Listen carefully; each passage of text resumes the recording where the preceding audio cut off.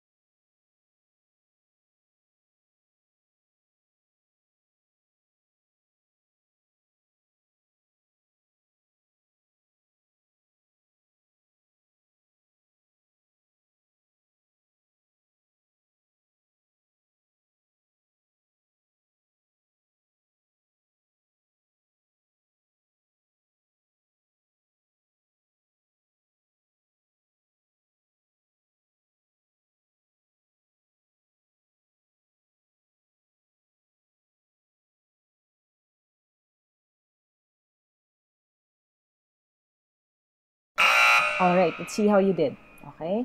Now, regarding this, again, we have two rules. Ang rules natin ay, number one, you have to take it one line at a time. And number one is that tuning the boy does not apply. And then number two is you have to take it one line at a time. So, ang pinaka-best way is for you to mark one line at a time. Take it one line at a time. So, first na statement na binigay is this. All boys are guys. So, pag sinabi natin all, okay? Ang drawing natin ng all boys are guys looks like this. All boys are guys. Sunny side up na itlog. Okay? Ibig sabihin ng lahat ng boys ay guys, pero hindi lang sila ang guys. Pwedeng merong iba. Okay? And that is the same for our official drawing. Okay? So, ilalagay ko lang siya dito. Again, this one, I do this just so you can see, okay, yung difference ng bawat line. So, all boys are guys. Palitan ko lang yung color ng aking pen just so you can see it a little bit better, visualize it a little bit better. All boys are guys. Alright? That's how it looks. Ngayon, dahil tapos na tayo dyan, we can move on to the next line doon sa ating question. Okay? Ang next line ng question is that only men are guys. Again, the keyword here is only. When we talk about only men are guys, ang ibig sabihin nun, dilagang itlog or isang circle lang siya. Only men are guys. So, kung sino yung M, sila rin ang G. Kung sino yung G, sila rin ang M. And then, what we're going to do next is, itong circle na ito is pagsasali natin siya dito sa ating official na diagram. Ngayon, dahil meron na G dyan, there, pwede na lang natin ilagay na kung sino yung mga G, sila rin ang M. Okay? Bakit? Kasi again, may existing na tayo na G na circle. So, ano ibig sabihin nun? All of these, lahat ng nasa loob ng bilog na ito, itong malaking bilog, lahat yan ay men at guys. Okay? Pero still, hindi lahat ng boys ay guys or men. Now, that we have that, and na-visualize natin siya, nakikita na natin siya, we can move along to yung actual na problem. Again, you have to master drawing this. And if you have a copy of the workbook, go ahead and check out pages 33 and 34 ng workbook number 1. So you can see kung paano ito isolve or practice more by yourself. The answer key will be there too. Okay. Now that we have this, we can go ahead and see dito sa problem ito kung ano yung binigay. Ngayon, papalitan ko lang ng color yung pen ko dyan just for you to see it again. No? So, gawin natin siyang magenta. Yan. So, if Gary is a man, which of these is definitely true? Again, when it says definitely true, so logic means 100% true. Walang doubt. Okay? Beyond the shadow of a doubt. So, anong alam natin tungkol kay Gary? Ang alam natin is that Gary is a man. So, kung man si Gary, nasa loob siya ng bilog na man. Ano ibig sabihin nun? Ito yung M. Si Gary should be inside. Okay? Nasa loob siya. Hindi natin alam kung saan banda dyan, basta nasa loob siya ng bilog na M. Okay? So, what does that mean for this diagram? Si Gary, ibig sabihin nun, pwede natin dito ilagay si Gary. And Gary is a man will still be correct. Ngayon, pag nilagay ko dito si Gary is a man is still correct. Kasi ang importante lang, again, nasa loob siya ng bilog na green, blue. Okay? And since man, si Gary, pag nandito siya, man pa rin siya dito, then either way can be true.